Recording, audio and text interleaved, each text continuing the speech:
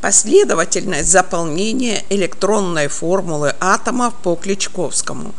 Для этого сделана таблица, которая ярко показывает последовательность заполнения. Энергетические уровни К, Л, М, Н, О. Цифровые энергетические уровни 1, 2, 2, 3, 4, 5. Главное квантовое число 1, 2, 3, 4, 5. Побочные квантовые числа S 0, S2 0, P1, S 0, P1, D2, S 0, P1, D2, F3 и так далее. Теперь последовательность заполнения электронных формул. 1 плюс 0 равно 1. Это первое по счету заполнения 1s2.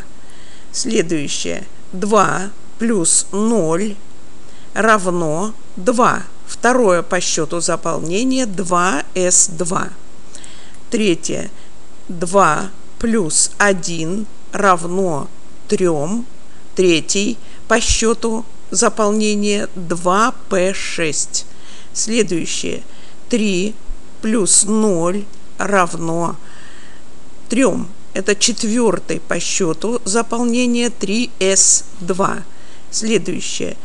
3 плюс 1 равно 4. Пятый по счету заполнения 3p6. Следующее. 3 плюс 2 равно 5. Седьмое по счету заполнения 3d10. Следующее. 4 плюс 0 равно 4. Шестое заполнение 4s2. Разберем, почему 3d10 заполняется седьмым, а 4s2 заполняется шестым. Потому что 4s2, 4 на нем энергетических уровня, но зато S форма электронного облака простая, хотя размер больше, чем на D, а D электроны форма сложнее, и расположение в пространстве тоже сложнее, и поэтому энергии надо затратить больше, поэтому и заполняется позже, чем 4s2. Продолжение таблицы. P энергетический уровень, шестой 6 плюс 0 равно 6. 12 по счету заполнение. Дальше 6 плюс 1 равно 7, 15 по счету. И так далее. Вы сами видите, как идет по счету заполнения. Итак, общая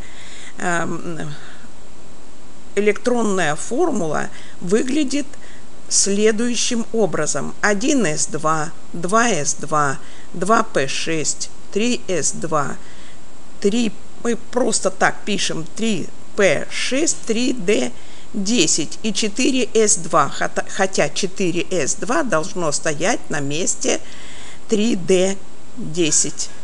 Оно переносится за 4s2. А потом уже идет 4p6, 5s2, 4d10 и так далее.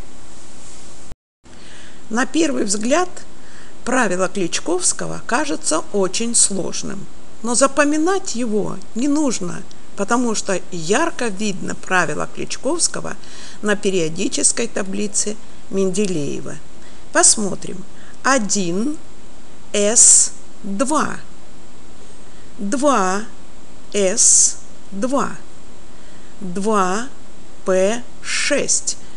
Вот их 6. Посчитаем. 1, 2, 3, 4, 5, 6. По одному электрону прибавляется и 6 элементов.